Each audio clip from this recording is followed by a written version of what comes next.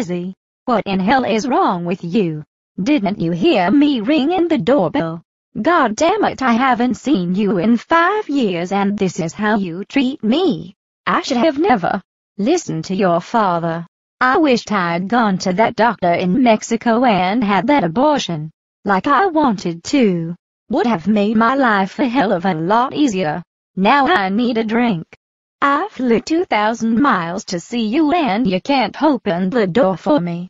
I don't know what your problem is, but you need to lose the attitude, girl.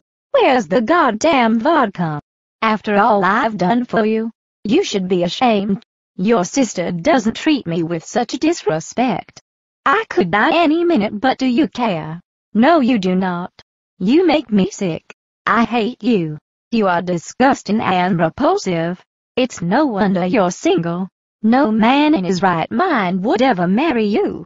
You hear me? Where do you think you're going? You come back here. I'm not finished shaming you yet. Who do you think you are, walking away from me like that? What if I dropped dead right here?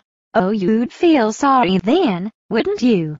Wished you never treated me so badly. Knowing you, you'd love it. Just for that, I refuse to drop dead. Why can't you be the way you used to be? When you were 7 you were so much easier to control and manipulate. Remember how I'd promise you things, then rip the rug out from under you. You'd follow me around all over the place, crying your eyes out, begging me to speak to you. You were my special little flying monkey, and God, how I miss those days. I could terrorize you with one look. Now look at you. Think you're something special because you've got a stupid college degree. But you will never, ever be smarter than me. Ever. Fine. Run away. Like you always do. I don't care where you go, or how many restraining orders you take out on me. I will always find you. Always.